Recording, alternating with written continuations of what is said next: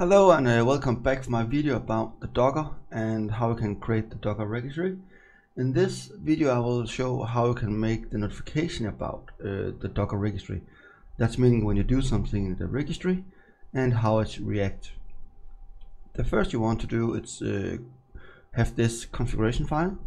You can read it down here, or you can copy it from an existing registry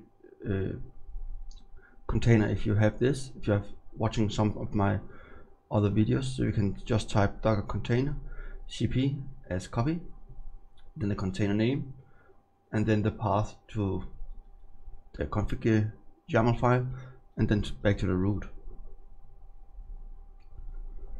So let's going back for the video, sorry, not the video, to the editor, and then here in the below of the file we need to type a little more configuration. So we need to type notification. And we have an endpoint, and the name for the first endpoint should be requestbin,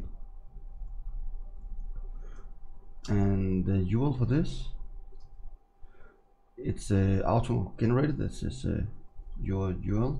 That's just meaning when you do something it will trigger this to this URL. So let's go in for the browser. I have a little stuff here. You can go into requestbin.net and mark as private, only viewable in this browser, and create it here.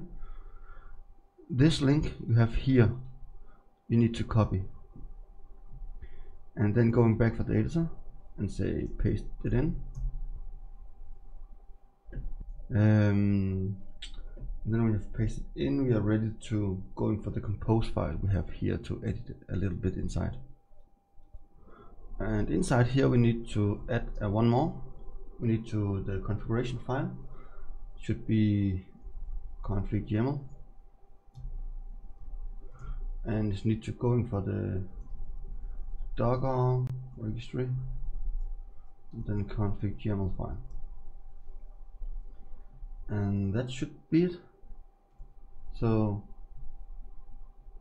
let's spin this server up.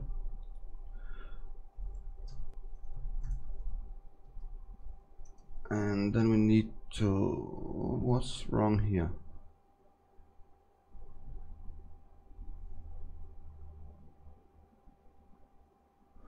Okay, it's because we already have a container.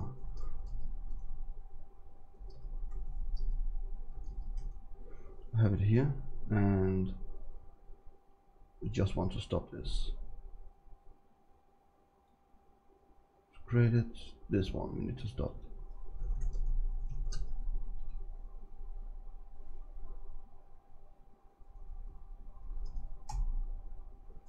And then we try it one more time, and now it's up and running. Let's going for the other one, other tab here. Let's going for the browser. We have it browser here, and still nothing, so that's fine. Let's go in for the terminal here and say docker check ubuntu. Let's say nginx, it's much smaller. Localhost 5000 nginx, and then we say docker push ngin localhost 5000 nginx. Then we should push it up here. If I'm going back to the browser, it should do something here. Yes, now you can see it's basically pushing what we do down a lot of requests, and you can see we have a lot of stuff here, request put and repository and something like that. And what you can do this use this for, sorry, you can use it to automatically build. If you use deployment services like Jenkins, I know that's supported, I have read about it. Then you can connect the Docker up for the deployment services, and when it's hit the services, it will deploy your images out for your staging environment, development environment. Your production is up to you, or you can start building your own stuff. But that's how it's working. Every time something happens for your registry, then you can hit the other server to receive the requests. In this case, requestbin.net. Thank you so much for watching this video. I hope you really enjoy, and remember, You can always find this composer files and the config files on my GitHub in my Docker repositories. I will link it below in the description, and I hope you want to subscribe our channel.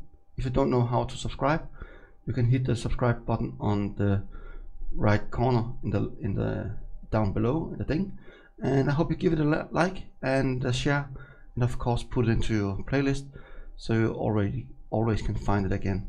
Thank you so much, and hope to see you next time. Bye bye.